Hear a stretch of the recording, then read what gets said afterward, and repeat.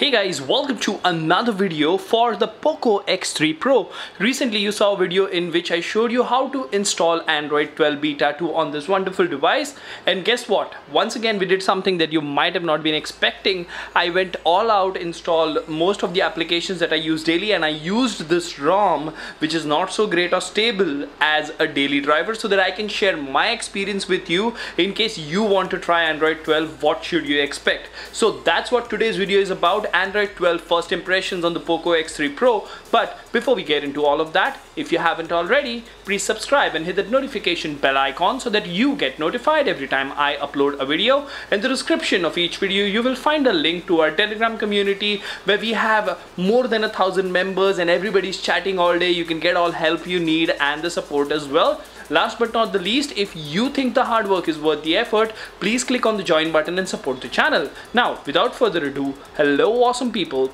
welcome to PhoneOps. My name is Kailash. Let's get going.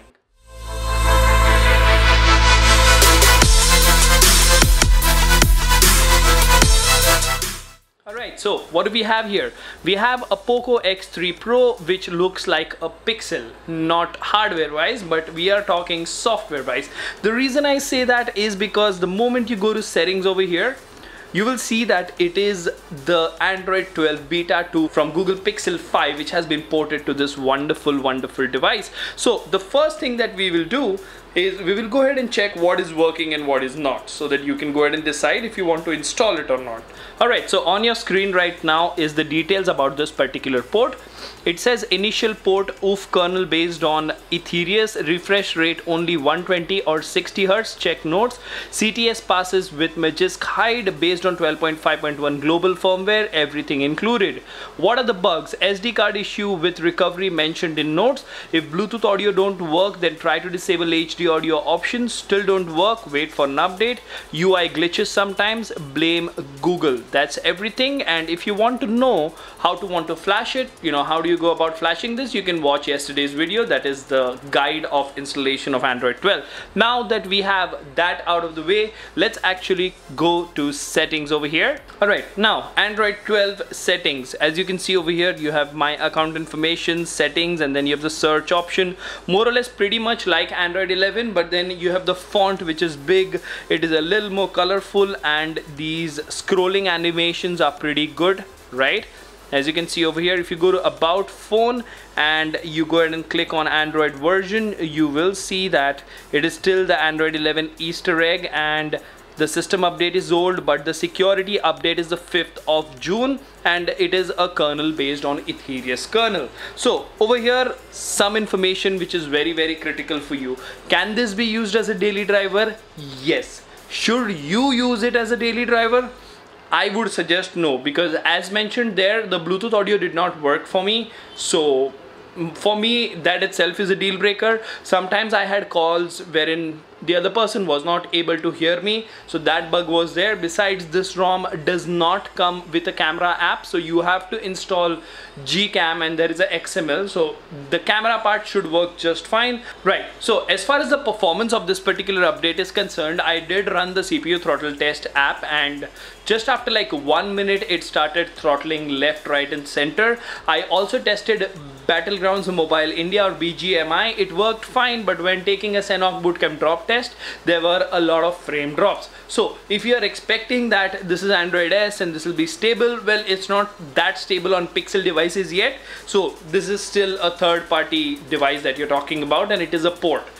What is the good thing about this particular ROM is that it's extremely smooth. It's probably smoother than most of the custom ROMs that I've seen out there. You will notice that it's working smooth AF, to be very honest. The app launch, animations, Play Store, everything else. To the left you have the Google Now or Google Discover feed and you can see how smooth it is, right? Now apart from this, if you do have the new Monet UI which is enabled by default. It works flawlessly, and if you go to settings and you go to other options like display, Wi-Fi, you do have all the changes from Google which are going to be introduced in Android 12, and you do notice that from Android 11 to Android 12 the migration is getting smoother with every beta.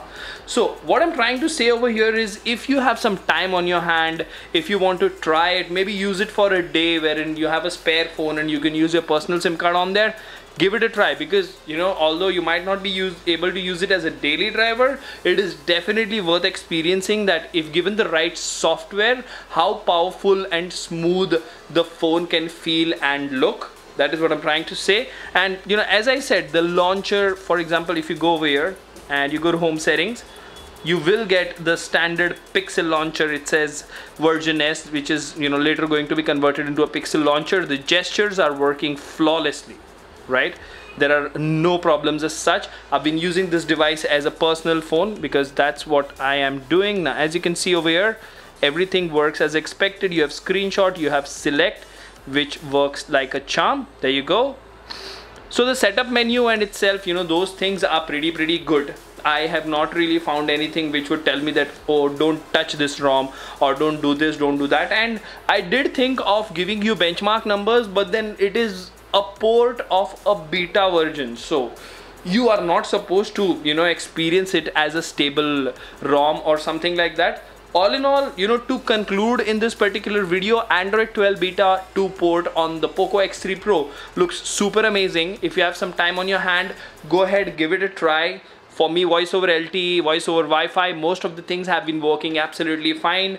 Don't ask me about DRM and safety net because it doesn't really make sense. Safety net you have to use Magisk Hide, and DRM I did not bother to check, to be very honest. But all in all, I did manage to use it for more than a day. So hey, even if you just have one phone and you are ready to get some trouble, that's completely fine. You can go ahead and try it. It's always exciting to try a new Android version, right? So let me know in the comment section, what do you think about this video? Until the next one, this is Kailash signing off at PhoneOps. Keep smiling, take care, goodbye.